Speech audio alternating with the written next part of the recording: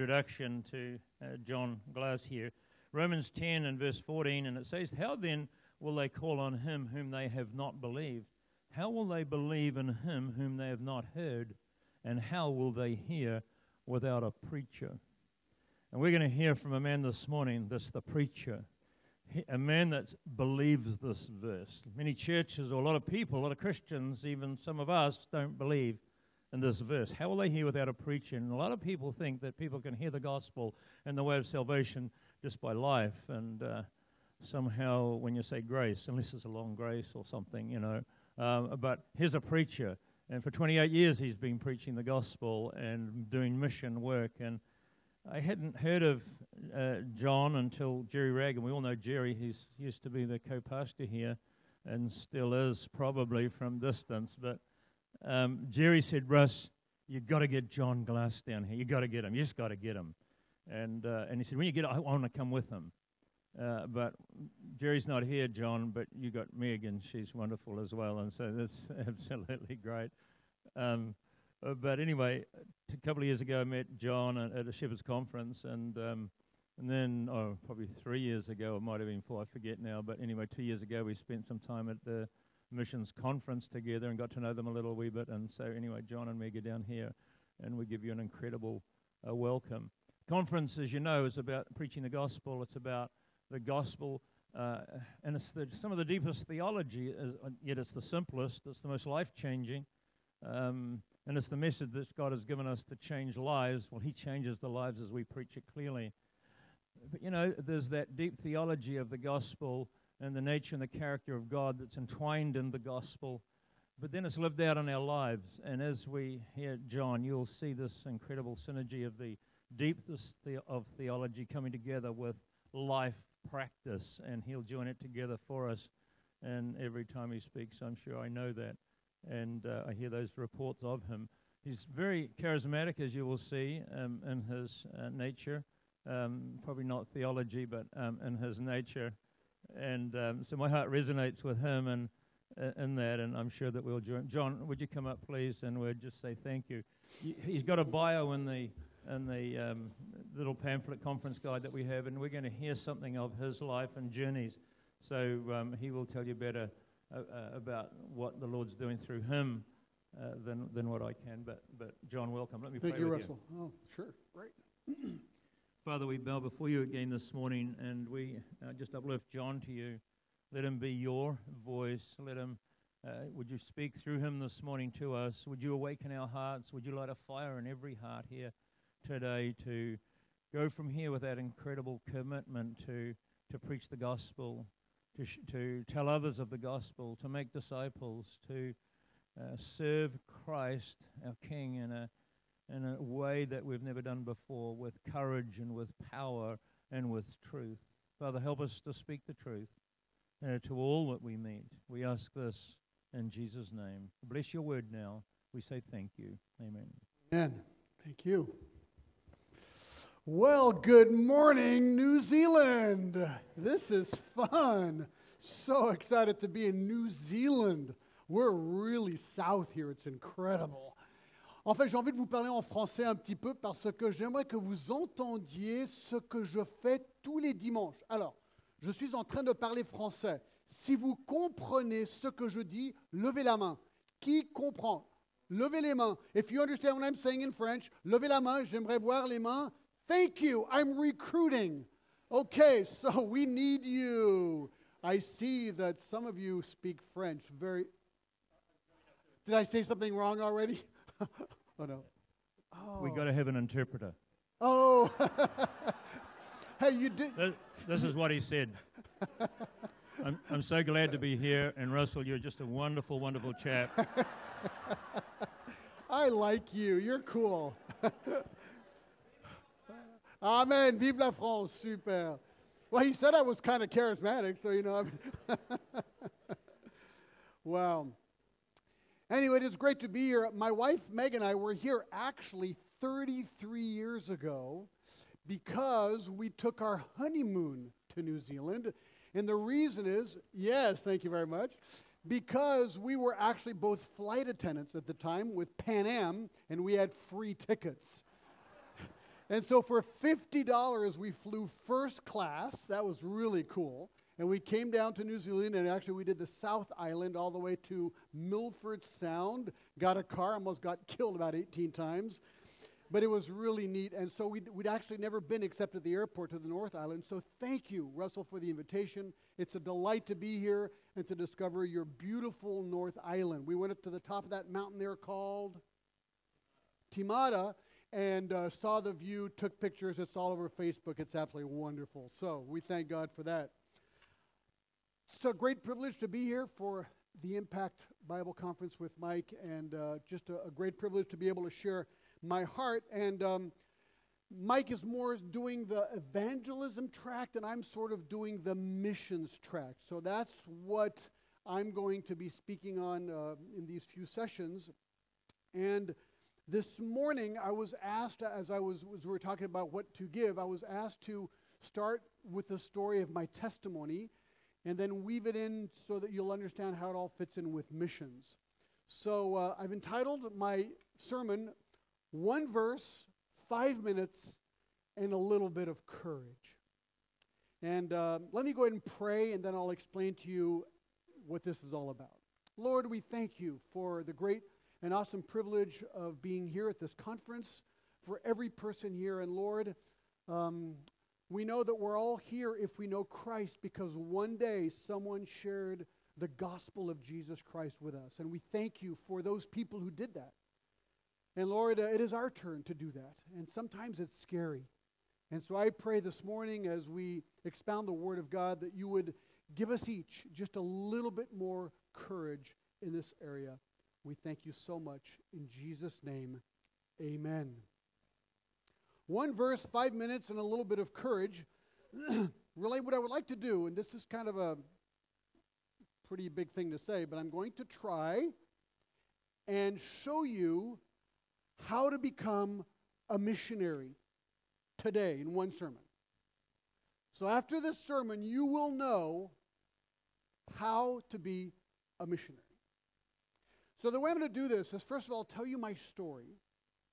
And then we're going to expound Acts 8, the story of the conversion of the Ethiopian eunuch. And then we're going to put it together to see what the key is to successful missions is. So hopefully it'll be very simple, and hopefully we're all going to get really excited at the end of this sermon to be missionaries, okay? So let me just first of all back up and tell you my story. I was born in Paris, France in 1956. My parents were both Americans. My mom was from Oklahoma and my father was from Colorado.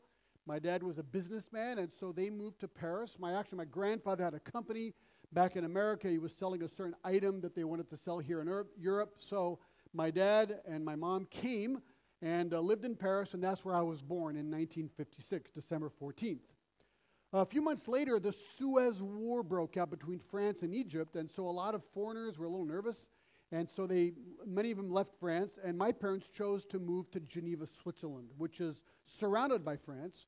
Actually, we live in France today, but we live 1 kilometer from Geneva. Actually, I'm a church planter in Geneva, but we live right near there, and a lot of people do that. So my parents moved to Geneva, Switzerland, and I was raised in Geneva for the first 15 years of my life.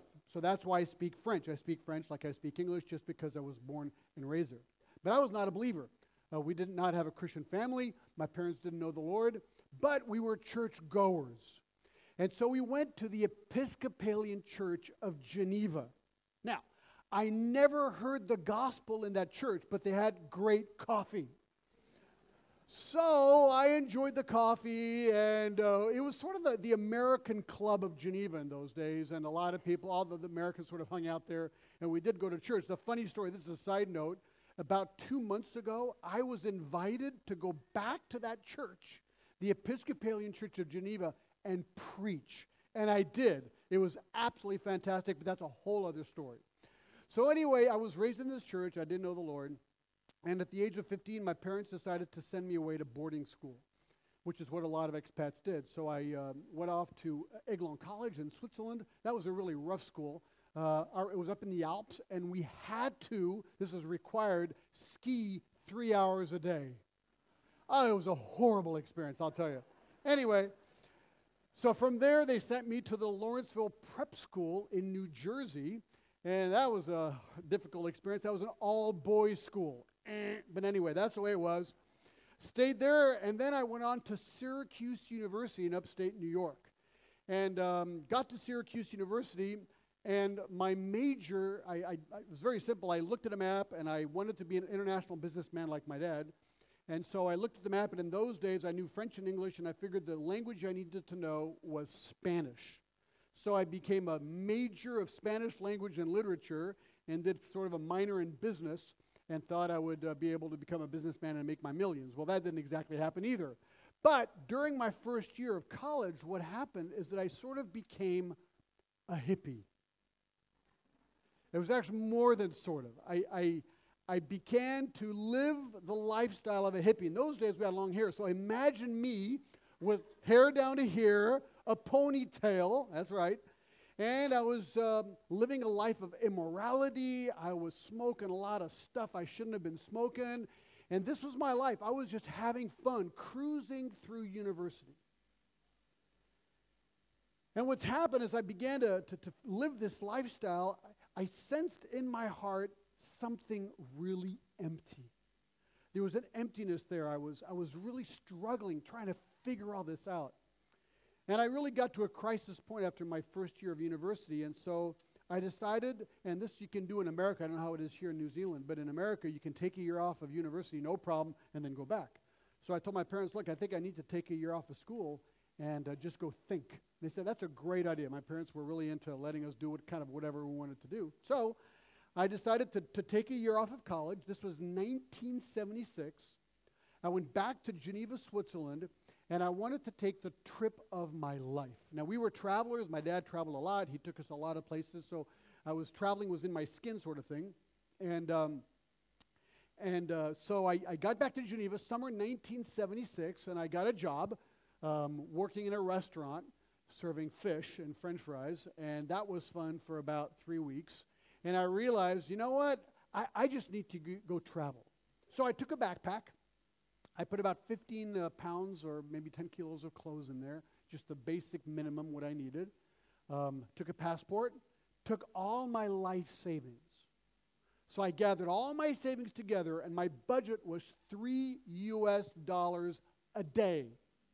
Now, this is a long time ago, okay? This is 1976. Could go a lot farther than today, but that was my budget. So on June 23rd, 1976, I was ready to go. So I took my backpack, went to the Geneva train station, got on a train, and I'm just going to sort of draw the map here, okay, the virtual map. For the first month, this is what I did. I left Switzerland, and I went through Germany, Austria, Hungary, Romania, Yugoslavia, Greece. My goal, we're going to, you can leave that up there, but we'll show the rest of the slides at the very end, okay? So just this one for now. So, well, actually, can you just maybe, let's take that off, and let me explain all this. Thank you. That's all right. Now you know that's okay. So anyway, I went to Greece because my goal was to go to Greece and get a tan. That's right. Yes, I can tan. It is incredible to imagine that, but that is possible. So I went to Greece. I picked 6 islands, and for the next 6 weeks, I just island hopped and lived the life of a hippie on the islands of Greece. Those are the days where you could actually sleep on the beach, sleep on the sand, do whatever you want. So that's what I did. And I was doing all the stuff that I was doing back at Syracuse. And you know what? I was living like the life of a king, except that I began to feel in my heart a real emptiness. I was empty. So I thought, okay, I've got to do something else with my life. So I met a guy, and he said, look, you can go to Israel and work, get a job in a kibbutz. So I said, cool, that's what I'm doing. So I took off from Greece, flew to Israel, and there the next day I was on kibbutz Bet Ashita. I don't know if you've ever been there. That's in Israel, in the center of Israel, between Afula and Bet Shean. And the next morning at 4 o'clock in the morning, I was picking olives in the olive groves. Well, that was a blast for about 2 hours. And I realized, wow, you know what? I've got a problem in my life. It's like school is not cutting it. Work in Geneva is not cutting it. The beaches of Greece are not cutting it. And now working in Israel is not cutting it. So I was getting a little nervous, thinking, what's life all about? I was 19 years old, and I was going through a life crisis. So after about 3 weeks, I left the kibbutz, and I went to Jerusalem to check it out as a tourist, and I bought a little guide, and it said, what you need to see in Jerusalem is the garden tomb where Jesus was buried. I thought, well, that sounds interesting. So I'm kind of an early morning guy. Got there, I was the first one there, walked in the garden, paid, and boom, there in front of me was the tomb of Jesus Christ. And I thought, wow, that is weird. That is the tomb of Jesus Christ. And I walked inside the tomb of Jesus Christ. It's empty. And I was inside it looking around. And I got cold chills on my entire body just thinking to myself, that's like weird. I'm inside the tomb of Jesus. I walked out and I went to Golgotha, which is right next to it. This is where he was crucified. And you can see there kind of a skull-shaped hill right in front of you. And I looked at that, and then there was a plaque, and it said, this is where Jesus was crucified. And I began to weep like a baby. But I didn't know why. It was the strangest thing. So I thought, this is stupid. This is stupid. So I wiped my tears off and got tough. And left the garden, bummed around Israel for another month or two. Went down to Noeba, which is today part of Egypt. Went scuba diving and stuff. That was kind of cool. And finally, I was going through this crisis again. Unfulfillment. So I met this guy and he said, John, if you want to figure out what life is all about, you need to go to Asia. I said, cool, I'm going.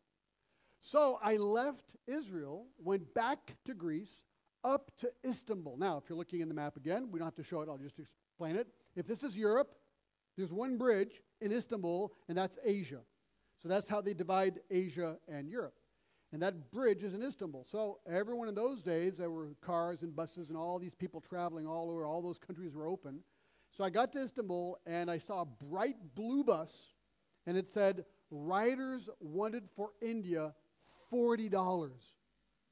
I thought, wow, that's a sweet deal. Now, the problem is I didn't know where India was, so I bought a map, and I realized that's a very long trip. But I thought, this is great. So I got on that bus, paid $40, and for the next 6 weeks, long bus ride, for the next 6 weeks, we went from Turkey, through Iran, through Afghanistan, through Pakistan, down into India. Now, a lot happened on that trip, especially the drugs.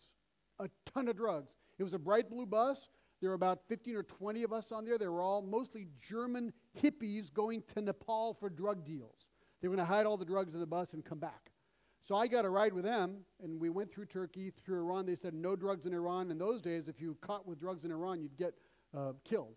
So no drugs in Iran. But when we got to Afghanistan, the whole thing changed. And so the drugs came out on the bus, and then we got arrested in Kabul, Afghanistan. And that was the scariest day of my life. They confiscated our passports and threatened to put us in jail. And I thought, John, what on earth are you doing with your life? I mean, I was no druggie. You know, I was just like a normal guy, just like having fun. But here I was, threatened with jail. So I got very nervous. They gave us our passports back. They let us go. We went through Afghanistan, Pakistan, finally got to India. And in India, all my friends, these guys on the bus began to shoot up with heroin and stuff, and I thought, that's not me. You know, we all have a conscience bar, and my conscience did not allow me to go there. So I thought, this is too much. Now I'm really lost. And then I got off the bus, said goodbye to these people. We were in New Delhi, and now I was being hit by the poverty in India. I'd never seen poverty like that in my life. People just sleeping, dying, cows everywhere, people with red dots here, turbans. And I mean, it's like a really crazy place. It's sort of like Indiana Jones with all the dust. That's the way I perceived India, and that's the way it was to me. And it was overwhelming. So I thought, what do I do now? So with the money I had left, I always had enough money for a plane ticket. I bought a plane ticket home. The next day, I was going home. I was walking down the street all by myself in New Delhi on Janpath Avenue. And I bumped into a guy. He was a European guy with blonde, long hair. he was giving out pieces of paper to people. So I was curious. He was a missionary. He was a missionary handing out tracts to people. The nicest guy. He was from Holland. So we began to talk. He said, John, let's go get a Coke. I said, okay. So we went and got a Coke. And we were there having a Coke somewhere in New Delhi on Janpath Avenue. And suddenly, this is what he did. He said, John, can I show you one verse in the Bible? Oh, man. Oh, Christians? Bible? Oh, I knew Christians back at Syracuse University. The Christians at Syracuse all looked like me today, okay?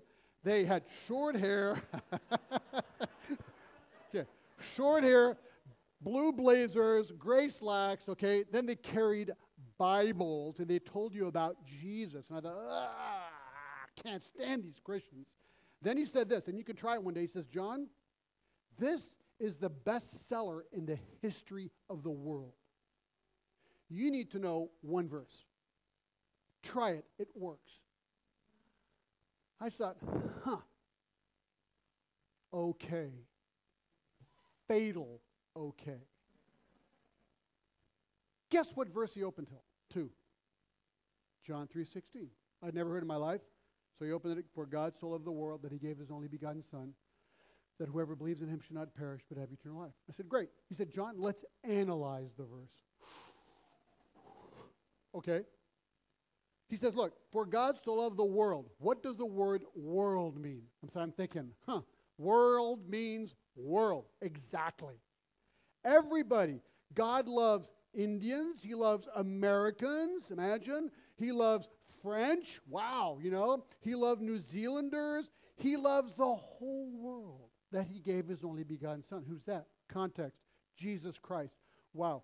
Flashback to Israel. I'd been in the tomb of Jesus. I had been at Golgotha. Suddenly, as he was showing me this verse, it's like it popped out. It was like, whoa, historically, I had been there just a few months before. Suddenly, I got nervous. He said, for God so loved the world. Then he substituted the word world with my name. He said, for God so loved John that he gave his only begotten Son, Jesus Christ. Jesus Christ, who came, God in human flesh. He died. He took the sins on the world, died, and rose again. He conquered sin and grants forgiveness. For God so loved John that he gave his only begotten Son. Then he said this, look, for whoever believes in him should not perish but have eternal life. He says, John, you got a choice. Here it is. Number one, you can reject Jesus Christ. You can reject what he did for you. You can reject his death and his resurrection. And you will die in your sin. And the Bible says you will perish. Perish.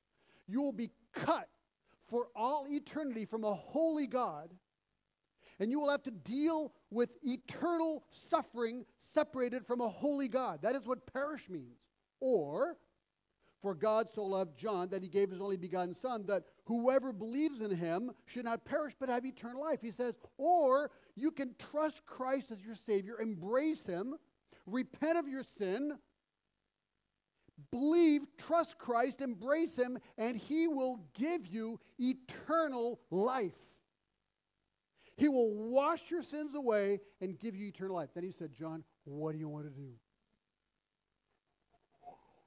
Man, I was getting so nervous. My heart was pounding. But you know what? As he was sharing that one verse, I knew one thing, that I was a rotten sinner before a holy God. I knew that. I said, no. I got up and I walked out. The guy followed me down the street. And he spun me around in Janpath Avenue. He said, John, this is your last chance. Like, pretty direct. I said, okay. So I was thinking to myself, look, if this is not true, nothing will happen. But if this is true, everything will happen. I mean, if the gospel is true, it's going to have a radical effect in a person's life, right? If it's fake and wrong and a lie, nothing will happen. So I thought, what do I have to lose? This is going in my mind really fast here. What do I have to lose? One thing, my sin. But I didn't like it anyway. What do I have to gain? Eternal life. That's the way I was understanding it just in that moment. I said, okay. So I bowed my head right there in the street, November 2nd, 1976. I said, Jesus Christ, this sounds right. This sounds right. I hate my sin. I believe that you died and rose again for it. So right now, I want to believe, just like the verse says. I ask you right now to save me. I ask you right now to wash my sin away and to grant me eternal life, exactly like the verse says. You know what happened? Nothing. It's like there was no lightning in the sky, no thunder, no voice from God. Oh, but you know what happened actually? At that instant, at that exact instant, all my sins, past, present, and future, were completely wiped away. At that instant, I received eternal life, just like that. At that instant, the God of the universe invaded my little heart, invaded my life, and transformed me. He rose me from the dead. He gave me life. At that instant, I was an absolutely transformed man, but I didn't quite know it yet. So I said to this guy, thank you, goodbye. True. Now let me tell you this. That man used one verse, 5 minutes, with a little bit of courage. Totally changed my life. Now listen to this. He has no idea what happened to me. I don't even know his name. I left him. I have no idea what happened to him. He has no idea what happened to me. He doesn't have a clue. Today, I'm a missionary. He has no idea. Let me ask you a question. Do you believe in cold turkey evangelism? Does that expression here, do you have that one? Okay, you get that? You get that, the question? Okay. Now, be careful with your answer. Do you believe in cold turkey evangelism? Thank you. I hope you say yes, because I'm the direct result of it. I mean, someone just took one verse, John 3:16, 5 minutes, had a little bit of courage. Totally changed my life. Next day I got on the airplane. I'm heading back to Switzerland, so I get on the airplane, go Geneva, Bombay. And long story, but I had a little New Testament. I knew a Christian girl back at Syracuse, and we played jazz together. I like music and stuff, and so she was a flutist. And one day I was leaving from college. I didn't like Christians. She was nice because we played music. And I had received the first day of school a little green Gideon Bible, and it stayed in my desk for like a whole year. And then I was leaving the day, and I had all my stuff on my desk. So she came in to say goodbye. She took the Gideon Bible. She says, "John, please put this in your backpack. You never know." I said, "Okay," threw it in. I mean, like 8 months later, boom, there is the little New Testament in my backpack. So I pull this thing out. I began to read it. And so I get on the airplane the next day. I've got this crisp new Gideon's Bible in one verse, John 3:16. I turn to the guy next to me. He's Muslim. I say, "Sir, you've got to believe in Jesus Christ. He can completely wash your sins away." And he said, "What is your problem?" You know, I mean, he just did not, you know. This is a real problem, and I realized, wow, you know, I am not ready to go home and share my verse with my family. They're going to think I'm crazy. So I got off the plane, went down to Goa, because Goa is where all these hippies were going basically to live off coconuts and bananas. And I was running out of money, and on the boat, I met missionaries again. And so they said, "Well, come and live with us." So I lived with them for a month down in Goa. It was really cool. They were just like giving me this, you know, massive Bible verses in my brain and in my heart. It was just thrilling time. And then a month later, I thought, okay, it's time for me to go home. So I went back to Geneva, went back from up to Bombay, flew back home, got my hair cut because my mom didn't like long hair, and finally went home. And It was just an incredible new life. I felt bad for my parents because they saw their son leave as a hippie and come back as a Jesus fanatic. So that was a little hard on them. They thought, oh, here's another fade in his life, phase or whatever. But it wasn't, and I knew that the Lord had completely changed my life. And so from there, I was just reading my Bible. I couldn't stop reading it. And I finally went back to Syracuse University, but I got into Syracuse, and I didn't know anyone. I mean, no one. And so I called up the operator. I just, then you could just call up 0, and the operator, hello, this is the operator. And I said, hello, this is John Glass, and I need Christians. Can you please point me to Christians? She said, just a minute, please. And she was looking for Christians, and finally gave me the campus groups, and I ended up with Campus Crusade for Christ. Do you have them down here? Because I love the 4 spiritual laws. Oh, I know it's imperfect, but I didn't know anything, and I thought, wow, this is like so much fun. You can take this little booklet, you can read it with someone, and I saw all these people embrace Christ as their Lord and Savior, and I thought, this is fun. I mean, it's not complicated, it's really fun, and I realized that what you need to do is just to use one verse, 5 minutes, with a little bit of courage, and you can see lives completely transformed. And if you don't know that verse very well, you can use this little booklet. And there's a ton of those out there, and that can help you guide someone through with the gospel. And it was a thrilling thing. So from there, just to finish our story, I graduated from college 3 years later, and I needed a job. I was feeling called to the ministry. I just didn't know how. And so I got a job with Pan Am as a flight attendant, and one day I was in the crew lounge at New York, and the most beautiful Christian flight attendant walked in. We met through a mutual friend, and I married her. Yeah, so that was great. So this is Meg. We've been married 33 years and came here on our honeymoon. And from there, we'd heard about the ministry of John MacArthur, and so we went out to California. I did my seminary training out there as we were really feeling the tug of the Lord, and I also realized, wow, I was raised in Geneva, Switzerland, the city of Calvin. I never heard the gospel. I thought, this is just a wrong scenario.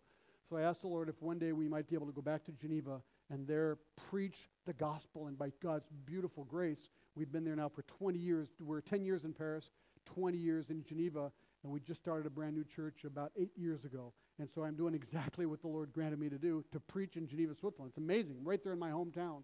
So it's been very, very exciting. So that's my story. So now what I'd like to do is you go, okay, so that's interesting. How do we fit this with Acts chapter 8? Take your Bibles and let me show you this. This is very, very exciting. Go with me to Acts chapter 8. And I would like to show you, using these 2 stories put together, the keys to successful missions. The keys to successful missions. How to be a missionary, okay? And there are really 3 keys to being an effective evangelist or an effective missionary. And we're going to start our story in Acts chapter 8 and verse 26. But before we do that, let me give you the first key to effective evangelism or effective missions. Here it is. Here it is. To be an effective missionary, number 1, there must be the preparation of the messenger. There must be the preparation of the messenger. There must be a messenger. Look at verse 26 of Acts chapter 8. But an angel of the Lord spoke to Philip, saying, "Get up and go south to the road that descends from Jerusalem to Gaza. This is a desert road." So he got up and went, and there was an Ethiopian eunuch, a court official of Candace, queen of the Ethiopians, who was in charge of all of her treasure, and he had come to Jerusalem to worship. And he was returning and sitting in his chariot and was reading the prophet Isaiah. And then the Spirit said to Philip, "Go up and join the chariot." And Philip ran up and heard him reading Isaiah the prophet and said, "Do you understand what you are saying?" And he said, "Well, how could I unless someone guides me?" And he invited Philip to come up and sit with him. We'll stop there. We'll come back to it in just a second. So you see, here we have an example of how evangelism and missions should be done. And the first key is that there must be the preparation of a messenger. You see, it's interesting to think about this. God needs to find the right messenger. It's worth to think about this. Let me ask you a question. If God wanted to save the world, could he take the clouds and write out John 3:16 in any language of the world so that people would continuously see John 3:16 written with clouds in the sky. Could he do that? Yes or no? Does he do that? Why not? Good question, isn't it? Could he do the same with stars? Could he line up all the stars of the sky and write John 3:16 in 152 languages? Could he do that? Does he do that? No. Why not? Well, I'll tell you why not. Because that's not his plan. That's not his plan. In Matthew 28, the verse that you mentioned last night, Mike, Matthew 28, in verse 18, it says, Jesus came and spoke to them, saying, all authority has been given to me in heaven and on earth. Go therefore and make disciples of all the nations, baptizing them in the name of the Father and of the Son and of the Holy Spirit. You see, God's plan has always been to use a messenger. Always. This is the way he's worked it out. He wants people to proclaim the truth. But then the question is, what kind of people does he want to proclaim the truth? What are the qualifications to be used as a messenger? Well, it's interesting. We can go to Acts 8 and think about who Philip was to figure out what kind of messenger he was and what we can glean from his life. What are the characteristics in the life of Philip that made him be used so wonderfully of the Lord to lead this man to Christ? Well, to find out, we got to go actually to Acts chapter 6, because this is where we discover him for the first time. So in Acts chapter 6, and you remember the situation, the church in Jerusalem has just really grown, has been birthed. Thousands of people have come to Christ. There's a lot of excitement in the city. There's commotion, and in all of this, the Greek widows were neglected in the distribution of food, as you remember. The church remedies the problem by selecting some key men to organize the food distribution. Well, Philip is one of the key men chosen. See, in verse 5, it says, and so he heard these words. I'm sorry, I got the wrong chapter there.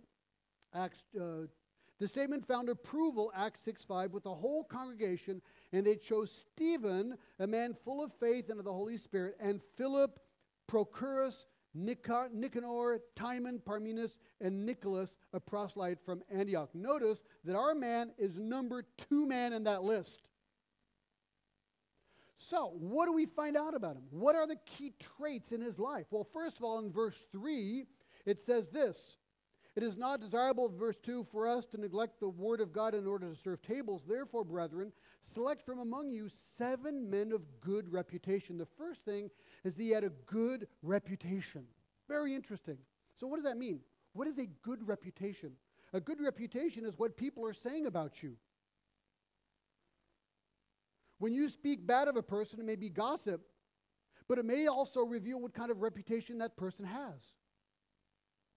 Actually, a reputation is what people say about you when you're not around. And it's interesting that in his case, he had a good reputation. Proverbs 22:1 says, a good name is to be more desirable than great wealth. Ecclesiastes 7:1 says, a good name is better than good ointment. So he had a good reputation. Isn't that interesting? Number 2, he was full of the Holy Spirit. We're in verse 3 again. Therefore, brethren, select from among you 7 men of good reputation, full of the Spirit and of wisdom, full of the Spirit. His life was controlled by Christ and his Holy Spirit that had come down in Acts 2. The fruit of the Spirit was visible in his life. He fled the works of the flesh. He lived a holy life. Ephesians 5:18 says, do not be drunk with wine, but be filled with the Holy Spirit. Galatians 5:16 says, walk by the Spirit and you will not carry out the desires of the flesh. He was a holy man. Third, he was full of wisdom, verse 3 says. You know, it's interesting in French, if you know French a little bit. When we say that a child is obedient, we say, tiens, l'enfant est sage. We say that is a wise child. What does that mean? That means wisdom is the application of knowledge. An obedient child is a child that understands what he must do and does it. So this is what Philip was. He was a wise man. He was a holy man. He was an obedient man. In verse 5, we also find out that he is submissive. In verse 5, the statement found approval with the whole congregation. and they chose Stephen, a man full of faith and of the Holy Spirit, and Philip. It's interesting that when he was proposed to the apostles to distribute food, he accepted the job. He accepted the job. I mean, he could have thought, wow, this is like a really menial task. I mean, I got to serve widows? Oh, this is really exciting. No, he never questioned that. He said, this is what the job needs to be done. Let's just do it. So he was very submissive. He was humble. He was willing to serve in this small, menial task of serving tables. Nothing glorious. By the way, this is how you gain a good reputation in life. If you want a good reputation, serve. Serve in small things, and people will go, wow, this person, that person, look at them. They serve faithfully in small tasks, and they will want to raise you up. If you wait to get the big task, they're going to put you down. That's the way it goes. So he was a man who was humble. But this is so exciting. He's also a man of the word. In chapter 8 now, persecution hits. Saul was in hearty agreement with putting him to death. And on that day, a great persecution began against the church in Jerusalem. And they were all scattered throughout the region of Judea and Samaria except the apostles. Some devout men buried Stephen and made loud lamentations over him. But Saul began ravaging the church, entering house after house and dragging off men and women. He would put them in prison. Therefore, those who had been scattered went about preaching the word. There's this persecution that hits Jerusalem. People are scattered, verse 4. Now look at this. Verse 4, therefore those who had been scattered went about preaching the word. Philip, here's our guy. Here's the guy, the humble servant in the church. Philip went down to the city of Samaria and began proclaiming Christ to them. The crowds with one accord were giving attention to what was said by Philip, as they heard and saw the signs which he was performing. For in the case of many who had unclean spirits, they were coming out of them, shouting with a loud voice, and many who had been paralyzed and lame were healed, and there was much rejoicing in the city. Wow. So here's the guy who was a humble guy in the church. Now he's out there proclaiming Christ powerfully. God gives him the gift of miracles, the gift of healings. There's revival in Samaria going on.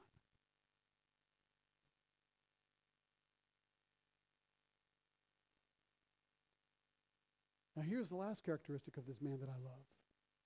In chapter 8, verse 26, look at this.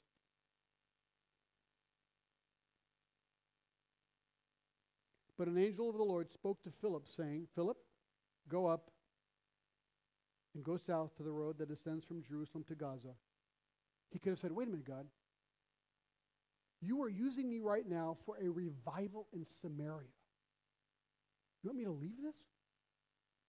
To go down to the desert where there's no people? Why? Look at the success. That's not how he responds. That's not how he responds. Get up and go south to the road that descends from Jerusalem to Gaza. This is a desert road, so he got up and went. He didn't even know why he was going. He just went. He was obedient. He knew that there was no better place to be than in the absolute center of the will of God. Ladies and gentlemen, the Lord is looking for messengers. He is looking for messengers. You see, the fields are ripe for the picking. There are hundreds, thousands, tens of thousands. There are millions and millions of eunuchs out there waiting to be reached by Christ in the world today, right here in New Zealand. God wants to deploy an army of messengers. What kind of messengers? Messengers of good reputation, full of the Holy Spirit, full of wisdom, submissive to authority, humble, bathed in the word, obedient. I've often thought about this guy that led me to Christ in India. What did it take for him to be on that street that day, November 2nd, 1976, ready to deploy John 3:16 to me? Kind of blows me away to think about that. I mean, God had to bring this Dutch guy all the way to New Delhi.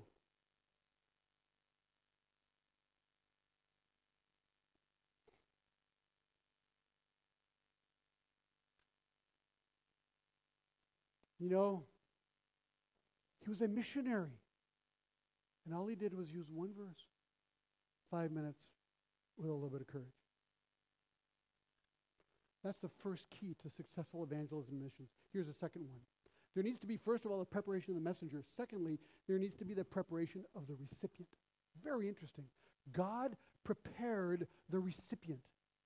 And it is most interesting to see how God prepared this divine encounter.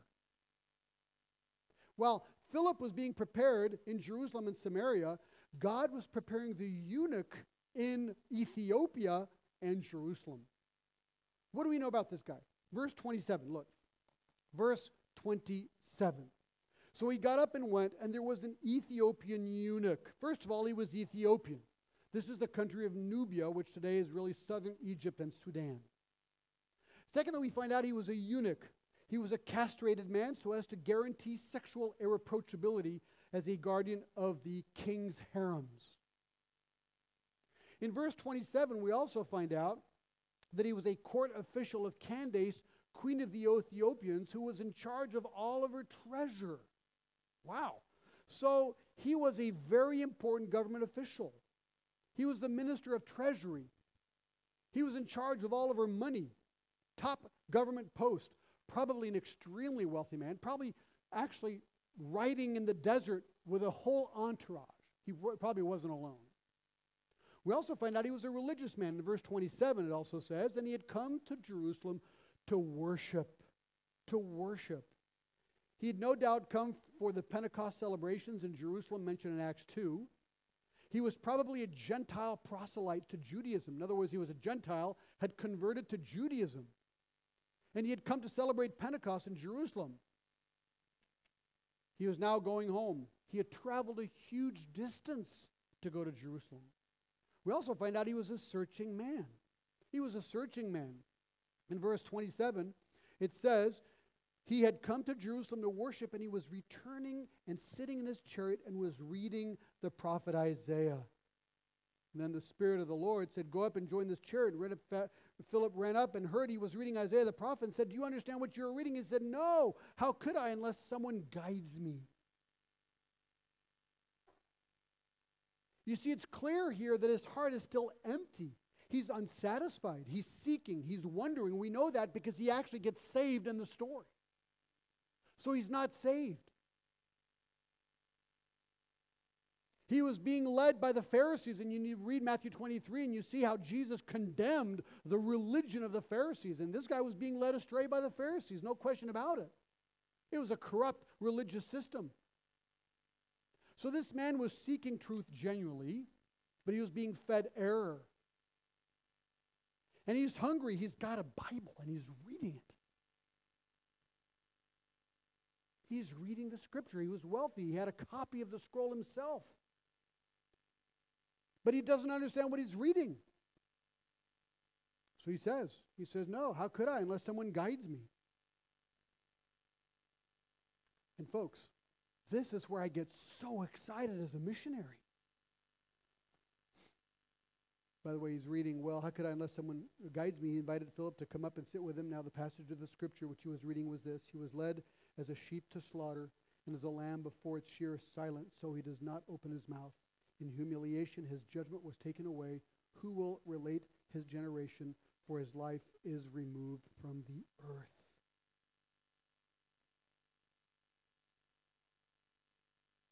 He's reading and reading and reading, and he doesn't get it. When we first got to France 30 years ago, we were assigned into a little village called L'Arbrel, which is near Lyon, France. We just arrived there, and we were looking for an apartment. And the bakery is a typical little French town, beautiful, the orange tile, just like in the movies, you know. And so we're up this little town with all little shops, and there was a bakery there, and there was a sign that said we are renting an apartment. So we rang the little doorbell, walked in, and the whiff of the croissant, that was like a deadly, French bread day. And this little man came out in his white tablier, his white apron, and he had his tuck, that white hat on, kind of a heavy-set, short little man, just like in the movies, exactly. And he goes, hello, and we say, hello. He says, what brings you here? And we say, we are looking for an apartment. He goes, oh no, yeah, I said, we're looking for an apartment. And he goes, oh, why are you in L'Arbrel? And I said, I'm a pastor. And he goes, ah. And I go, ah. He goes, oh, really? And I go, ah. Then he says this. He says, you're a pastor? I said, yes. He goes, my wife and I have just finished reading the entire Bible together, and we understand nothing. He says, could you help us figure it out? Inside, I'm going, whoa! Outside, I'm going, I would be glad to. So we started Bible studies with him and his wife, and then they started bringing all their neighbors. We had 2 village Bible studies started within a couple of weeks. It was incredible. Folks, people are searching. People all around you are searching. In your family, your work colleagues, perhaps your pharmacist, perhaps it's your mechanic, perhaps it's your tax person, perhaps it's your professor, perhaps it's your neighbor.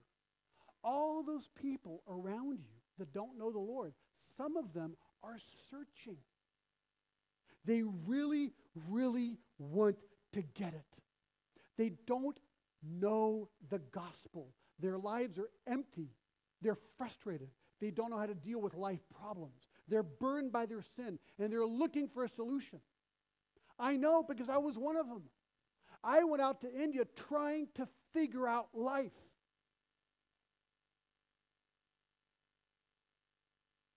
You see, God prepares the recipient as he prepares the messenger. And we don't know that he's preparing one another.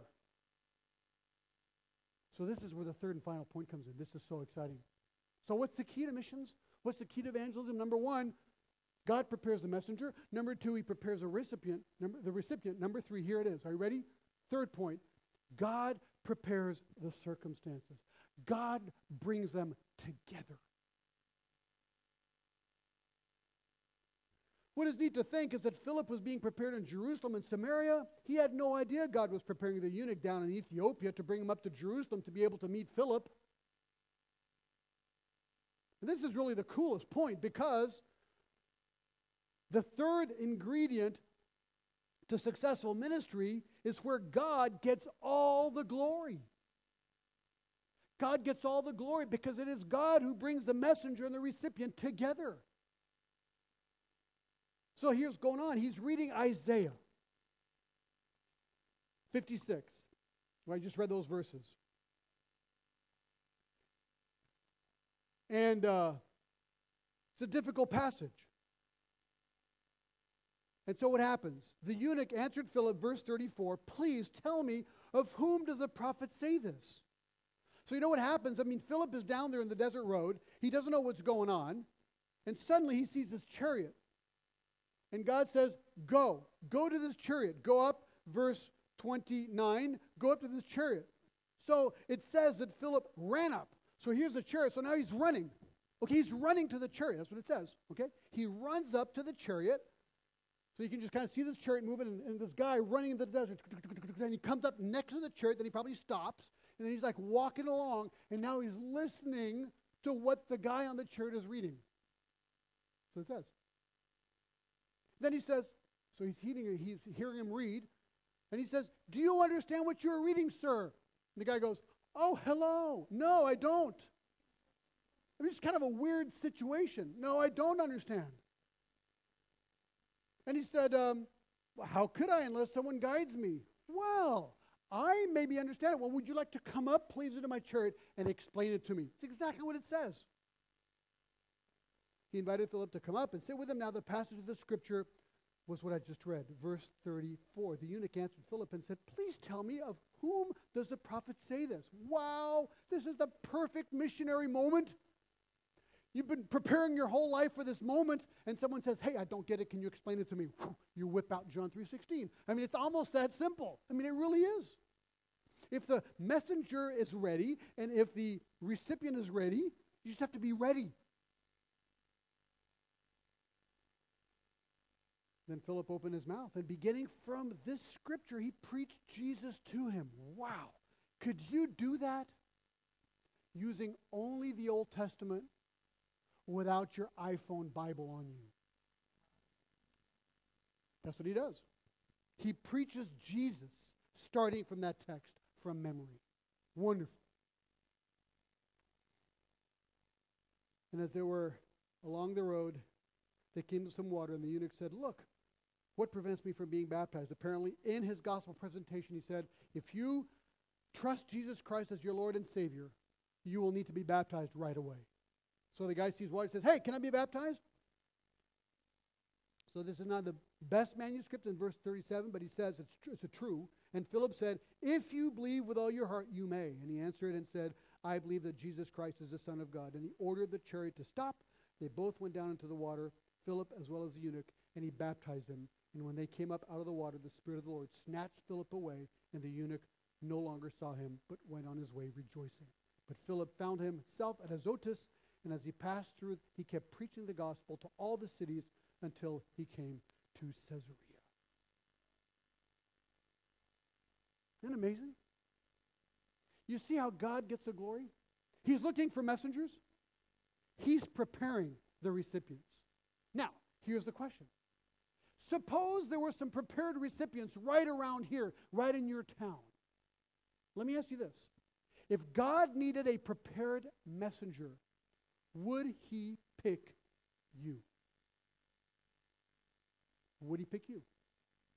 Are you able to articulate the gospel of Jesus Christ using one verse in 5 minutes with a little bit of courage? That's what he's looking for. And if you can do that, folks, you're like a missionary. Because that's basically what we do. That's what missionaries do. Missionaries proclaim the gospel of Jesus Christ. And we wait for God to lead us to those people who are prepared. You know what the result of all this story was? Amazing. He was the first African convert. This began the road to missions to Africa.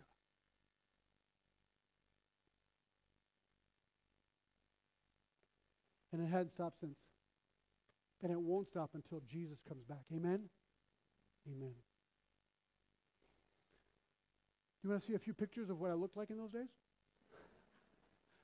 Just go real fast, but this guy was kind of fun. So anyway, that's kind of I took this picture from the airplane. That was a joke, okay? Okay. So this is the trip, and you can kind of see, you can't do this trip anymore just because many of those countries are obviously not very safe to travel in these days. Next. Picture. Next picture. Next photograph. Next PowerPoint image. There we go. Okay. So that was before like even the really long hair, but that was me. I don't know. Yeah. What's that? Yeah, that was a mugshot. That was when they got me out of jail. Just kidding. No, that was just a shot. Okay, and I was wearing cool beads. Did you notice? Yeah. Okay, next. So this is actually the garden tomb, and up there is the tomb of Jesus you can go into. Next. This is Golgotha. You can actually see the skull head, if you're kind of a little bit of imagination there. Next. This is inside the tomb. Who's had a privilege of going to Israel? Several of you? Yeah, it's really a wonderful thing to be able to do if you have a privilege of doing that. Next. This is actually the bus that we took to India. We had to push it to start it every day. And what's kind of amazing is that mountain is Mount Ararat. I didn't know anything about Mount Ararat, but that's actually where Noah's Ark landed. So that's kind of cool to have been there. Next. This is a welcome to Afghanistan. This is where we were busted. Next. This is me thinking. Okay, because over there you think a lot. This is pre-salvation thinking. Next. This is a coffee house in Kabul, and this is the way it was. It was 3 U.S. cents for a pot of tea in those days. Next. That was me in Kabul. Yeah. I don't dress like that anymore, actually, you know. Next. This is the Taj Mahal in India. Next. And these are the missionaries. This was the 1970s. You can tell they all had, like, Jesus hair. But this is the missionaries in Goa. The missionaries in Goa was there. Next. This is the house where we lived, and every night we could hear the coconuts falling. It was kind of interesting. And that's where the Lord found me, right there in India. And you can tell this is a really old picture. Look at my collar. Okay, it's really kind of funny. But anyway, the Lord has been really good. And, remember, the whole point here, God wants to use you, and God wants to use me to deploy His truth. Can I hear an amen? Amen. Thank you very much. Oh, that's our family. I'll tell you about them later, maybe.